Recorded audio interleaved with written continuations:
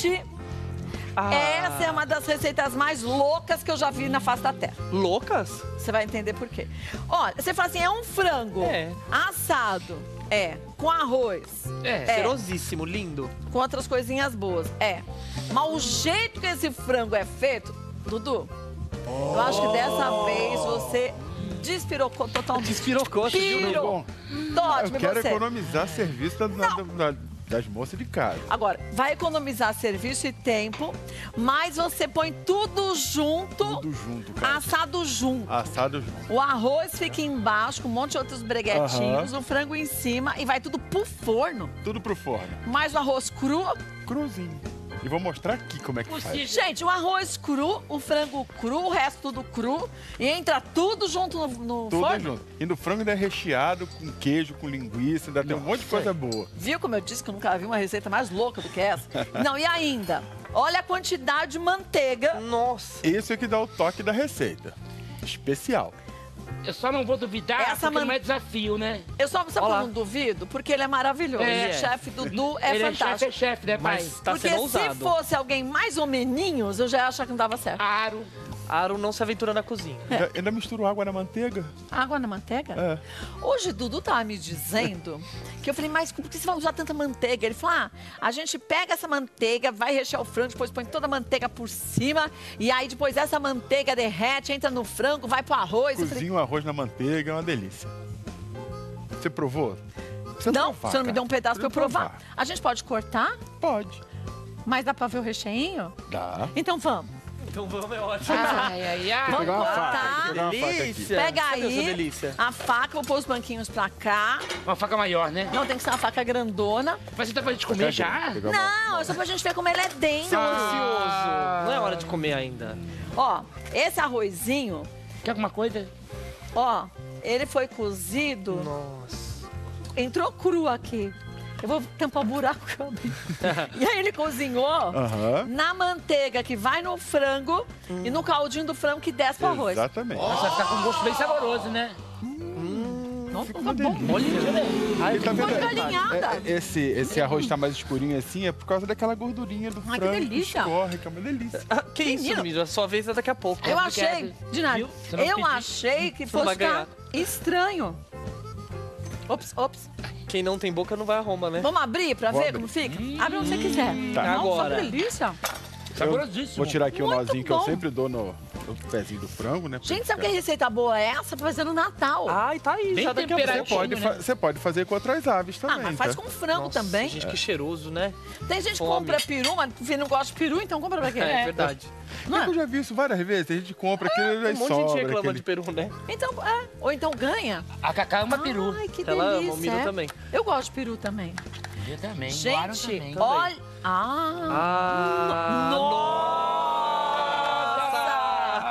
Olha. Gente, isso aqui é o recheio do franguinho. Gente, Linguiça é e só queijo. recheio. Que delícia. Linguiça e queijo. Nossa, como é possível? Pelo amor de Deus. E o frango fica molhadinho. Esse recheio ajuda ele a deixar ele bem úmido. Como dizem os cariocas, tudo numa travessa só? Tudo numa travessa. Não é travessa. Tabuleiro. Num tabuleiro. Tudo no tabuleiro. Eu faria só também uma Tudo no farofa bem tabuleiro. molhadinha pra comer junto. Aí eu vou te dizer que eu acho que não precisa nem da Nossa, farofa. gente, que cheiroso, Ai, mas que eu gosto fome. de tudo. É que eu quero adoro tudo. farofa também. Gente, olha o tanto de recheio desse frango. Pelo amor de E Deus. é muito gostoso, É? muito facinho, Kátia. O arrozinho eu provei e só arroz eu já comia de boa. Imagina com esse frango. Nossa, delícia, cara. Vamos anotar, ó. A gente vai usar um frango inteiro. Sim. Oi.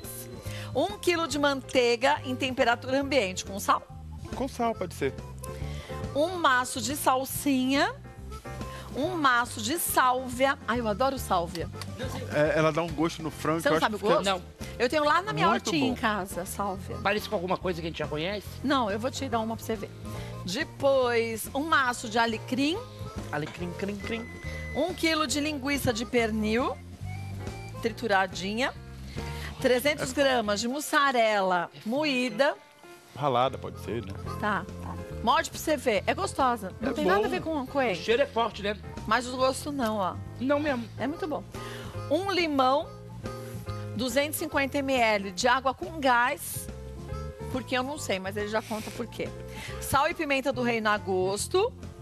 500 gramas de arroz, uma cenoura picada e uma cebola picada também. Isso aí. Gente, eu vou te falar uma coisa. Eu nunca vi essa receita. Nem E eu nunca vi. gosto de receita desde que eu nasci. Faço esse programa, De comer desde que eu programa assim 25 anos, mas eu vivo pra comer. Pra comer. Pra comer. Eu malho pra comer. E o que eu tenho de receita? E eu nunca vi isso.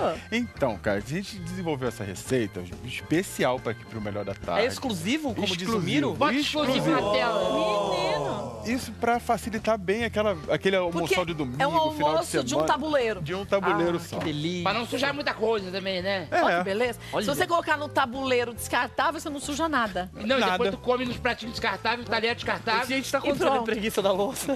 Agora, vamos começar por onde? Bom, Kátia, a gente vai começar temperando a manteiga, tá? Ah, manteiga temperada? Isso É. aqui vai manteiga? Eu vou usar aqui por enquanto. Ah, tá bom. Então, vou pegar aqui o fouet Por isso que a manteiga tem que estar em temperatura ambiente. Isso. E vou rapidinho aqui, ó, picar essas ervinhas. Que é o alecrim. Agora, Tudo fresca, tudo né? fresco.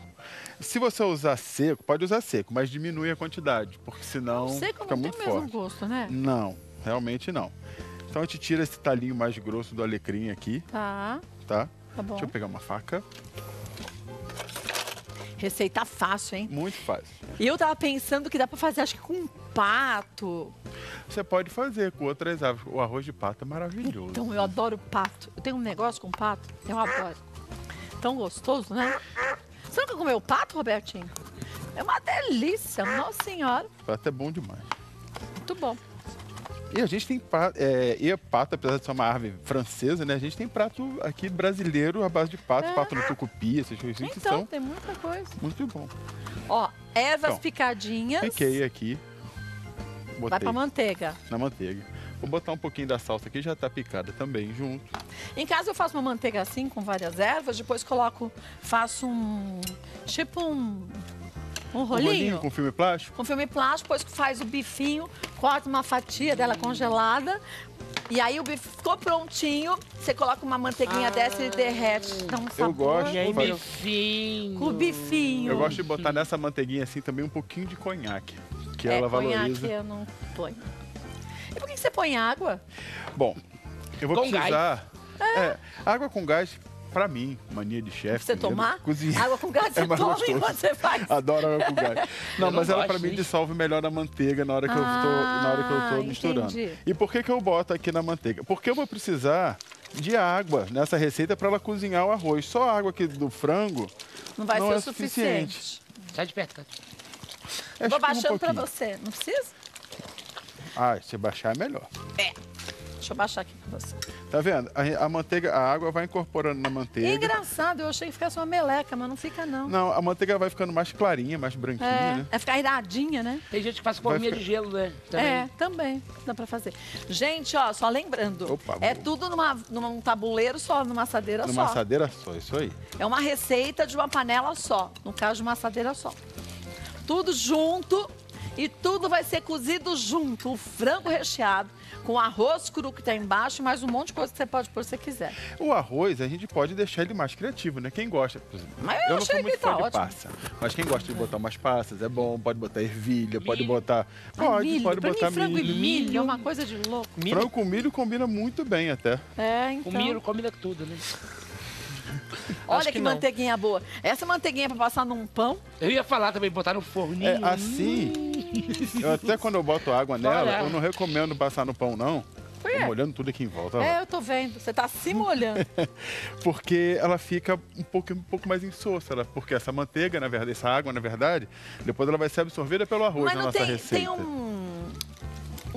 um restaurante famoso, Aham, americano, isso. que tem uma manteiga assim airadinha.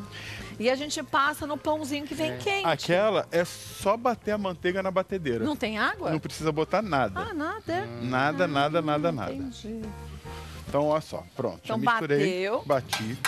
E agora eu vou pegar a assadeira, Ou tabuleiro. ou tabuleiro, O tabuleiro.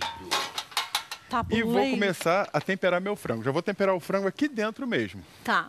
Deixa eu ver onde é que tá o meu frango. Como é que entrou a linguiça toda ali dentro, né? Então, menino, você viu só? E linguiça com queijo. E como que o queijo não Uns escapuliu? pedacinhos de queijo ali. É esquisito, eu acho que é mágica dele. Por que eu tempero aqui? Não Porque sei. toda aquela salzinha que cai em volta, tudo vai me ajudar a temperar o arroz depois. Ah, então você vai temperar ele aí, depois Isso. você tira o frango, põe o arroz. Tiro o frango e coloco o arroz. Ah, tá. Então eu vou botar, normal, a gente vai esfregar Sal. por fora o sal, com a pimenta do reino. Gente, tudo de uma vez só, hein? Olha só. Vou virar a mesma coisa do outro lado, Tá. botar um pouquinho de sal. Se eu E a fizer pimenta com do reino? pato, não muda nada, tudo igual. Nada, não muda nada. Você pode comprar ave já temperada também, aí você pula essa Mas eu etapa. sempre, quando compro ave temperada, eu tempero mais. É, ainda mais se for aquele peru de Natal, essas coisas assim, é bom É. temperar mais um pouquinho. O tempero deles Bom. é bom, mas se a gente põe mais uns temperinhos, né? Eu gosto A da mesma- cebolinha que não tinha ali. Pode botar a cebolinha ali junto? Pode botar a cebolinha Você gosta de junto. cebolinha, né, Miro? Amo. Eu achei que tivesse só daquela cebolete. Também. Enfiar lá dentro, bem Que ia ficar colocaria. incrível. Ó, Nossa, cara, ficou bem eu macio. botei dentro, fora, do lado, esfreguei bem. Totalmente. Deixei o frango bem temperado. Tá. Agora eu vou misturar A linguiça de pernil. a linguiça com O queijo. o queijo. Essa linguiça é aquela de churrasco, aquela que já vem fresca, A tá? toscana fresca. Eu só tirei ela da pele, Tá. mais nada. E a gente vai misturar o queijo, Nossa senhora, linguiça. olha isso. E é mussarela, né? mussarela. Agora, um queijo cheddar também cabe. Você botar Ai, o cheddar eu queijo, não curto, um não. queijo Minas curado também fica bom. Requeijão cremoso. Meia Gorgonzola, cura. bem forte. É, o gorgonzola já é mais forte. Se você gostar, pode colocar. E aqui, ó, vamos Ó. rechear. É por isso que tem tanto O recheio, frango. olha isso. Ah, tá. Tá incrível. Ah, Aí tá. vai colocando a linguiça. Ô, a tal que, Dudu, que eu não entendi. É porque, porque- eu falei, eu fiz assim pra ele. É, Ah, tá. Que tinha o aproximou. queijinho, se ele queria que eu pusesse. Aí eu fiz que não, ele falou, tá. Eu falei, Entendi. sei lá. então, Salva Também o que eu tô falando pra você? É, não você tem tá que se dando meter. explicação pra ele. por quê? Eu não entendi. Porque ele fala Feito sozinho. Recheou com a Agora linguiça é a e manteiga. queijo. Presta atenção agora, gente. Na história da manteiguinha. Vou Você vai pegar enfiar ele aí dentro? dentro do bol, Nossa. Nossa! Você colocar ele na atola manteiga. ele aí? Nossa, Atocha frango ele atolado na aqui Literalmente manteiga. chega a manteiga derrete. Nesse caso, chega a manteiga derrete mesmo. Coloca ele na Menino, e manteiga. como que depois não fica gorduroso esse arroz? Olha, o arroz absorve a manteiga, Mas não fica com você não muita sente manteiga. que... Mas é assim mesmo. E Pelo agora, amor de vou Deus. finalizar. Arroz. Aqui eu vou colocar o arroz. na Cru. assadeira. Tabuleiro só. Incrível, né? Olha lá. Vou colocar Cebola. a cebola picadinha por cima do arroz. Não preciso me preocupar mexe? em refogar e fazer nada. Não, nada. Cenoura. Também a cenoura. E aqui é aquela hora, se você gostar de mais alguma Pimentão. Amo. Adoro. pimentão, é legal. Ele botou enfeite Ali de eu pimentão botei vermelho. decorando um pimentãozinho. É, ficou bonito. Vou pegar O o frango. frango, Mergulhado. vou colocar aqui em cima. É claro que eu não vou deixar essa manteiga. Ah, você vai pegar De toda a bobeira manteiga aí? aqui. Então, peraí, eu vou passando pra você. Ô, Cátia, tu Nossa. sentiu o gostinho de limão no arroz também? Ficou, né? É. Porque o limão tem um toquezinho final dele. Mas ainda não chegou a hora Tá, do não limão. chegou a hora. Tá bom. Sabia. Já tem Agora o bastante. português comentou Ah, se aqui quiser no botar olhar. mais um pouquinho, né? Não quer demais. Que intimidade, não? Aqui. Isso. Vou cobrir bastante ele com essa manteiga. E não é exagero essa manteiga, hein? Gente, essa manteiga, como diz o Miro, chega a manteiga derrete, ela vai derrete, derreter, gente. vai pra dentro do frango e depois vai pro arroz. Imagina. E agora, A cara? manteiga Eu não tô com a mão chora. suja aqui, mas vai sujinha mesmo. Pode lavar a mão, não tem problema se você quiser. Depois Vai pega que ela um sol, escorre né? e você... Com gosto bom. Ó. Ai. Não, o problema era você cortar, Olha, escorregar e então- colocar a não, mão. aí não, chefe não. Agora eu vou limpar minha mão. Ó, aí coloca as rodelinhas de limão por cima. Como é que chorou até lá, né? Vai no Porque forno. o limãozinho vai assando, vai derretendo, vai descendo pro Aham. arroz. Isso mesmo. Agora, Cátia, é só forno. 180 graus. 180 graus, Ele vai quanto levar mais tem? ou menos 1h30 no forno. Só? a 180 Só? graus. É rápido. É pelo peso pelo peso do frango. É 1 hora por quilo. Esse frango deve estar com mais ou menos 1,5 kg, 2 kg. Então ele vai levar de 1h30, 2 horas Então pra não ficar pronto. cubro uma Não hora e precisa meia. cobrir. O nosso tá aqui, gente, prontinho que eu vou te mostrar. Depois do intervalo. Mais rapidinho, 2 minutos a gente volta. Você não vai acreditar. 2 minutos. Aí eu tô Não doido precisa pra nem comer. acordar tão cedo pra fazer, né? É, não.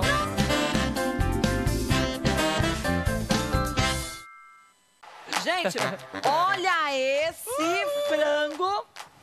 Como vai sair? Ó, assim ele é aberto. Agora, olha o nosso. Será que a manteiga vai derreter, Miro? Lógico Vai. que derrete. Ela já derreteu. Ah, olha lá. E esse arroz cozinhou na manteiga e no caldinho do frango. Nossa, parece que ele botou o arroz ali, né? Tão perfeito Não que é? fica. Eu quero a sobrecoxa, por favor. Sobrecoxa, também, com por a favor. coxa ou sem a coxa? Não, só a sobrecoxa. A coxa do espoaro. É. E a outra quer o coxa do peito. mantovani. Aí eu quero o recheinho da linguiça com queijo. Se vier recheado, melhor ainda, né, Dudu? Eu vou pegando arrozinho pra gente colocar no prato. Olha esse arrozinho, gente. Molhadinho, né? Nossa, olha. Gente, foi tudo feito numa travessa só. Passando mal, Miro? Tô. Ah, pode pôr ela duplinha. A gente come ela duplinha, assim. Ah, o barbudo tá com fome. Tá todo mundo com fome. Olha essa receita. Olha isso! Essa corzinha aqui É a linguiça. é o recheio, tá? É. Pra gente falar, não laçou, né? Eu vou deixar Essa aqui corzinha é do recheio. pra gente poder colocar depois o recheinho no prato. Posso Pode pegar ir aqui? virando, que eu vou virando por aqui. Gente, Eu vou botar pra cá. Ah, não, não, teu? eu vou pôr. Não, eu vou pegar o recheio pra depois pôr. Ah, Tem querido. Tá apressadinho, querido? Jamais, tem só 5 minutos. Menino, e o perfume que fica? Maravilhoso. Aaron, qual é a parte que você quer do frango? Ele quer o peito. O peito. É que é a asa. Eu Dá gosto a mesmo. asa pra ele. Me dá o peito. Quer que tire aí? Não, tô Igual o tirando peito o recheio, dele. ó. Igual Eu o peguei peito o de frango que ele passa Ei, nas É. bota a Olha inveja. lá. O recheinho de linguiça já tá em cima. Gente, aqui Esse é o vermelhinho, volto a falar. É a linguiça. Não tá cru. É o recheio. Não, Olha olha lá. como tá bem assado. O frango tá super bem assado. Olha o queijo no meio. É que a Vai querer o linguiça. Vixe Maria. Nossa. O recheio. Recheio. Nossa, bem recheado, né? Olha lá. Nossa, isso é incrível pro Natal mesmo. Muito melhor que o peito. Gente, isso aqui é dos deuses. Vou fazer com uma salada de maionese em casa no Natal. farofa. Nossa, fica bom. E agora é o Peito. seu. Também você aqui um pedacinho do peito. Você vai querer peito? Já vou no Mantos pra gente falar pra previsão de todos os signos. Como que tá o céu? Como tá o céu, Mantovani? Olha, hoje... Boa tarde, né? Tarde. Hoje a gente tem um evento no céu muito legal, porque a Lua está entrando na fase 9 em Escorpião, uma lua mágica. Lua de transformação, de mudança, de intuição, muita coisa legal, viu, Kátia? Ah, é? Então começamos já bem com esse frango recheado com linguiça. E hoje a gente só tem um signo ruim. Um só. Um será? É Sagitário. Não é o meu, Ah, tenho então vamos certeza. falar isso por último. Isso que eu pensei também. Ah, não, o último não, senão todo mundo vai saber. É, se Quem não será? for Acho que é o no Miro. claro, é Ares. Se no bom e no Ares. ótimo não tiver Ares, então é ele que tá ruim. Ai, que ótimo. Você não tinha percebido ainda? É, sim. Arrasou. Olha. Ai, esse Ai, franguinho junta com fica arrozinho. molhadinho, deixa eu ver. Tá molhadinho.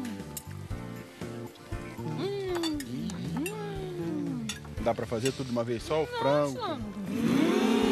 Frango, arroz. Incrível.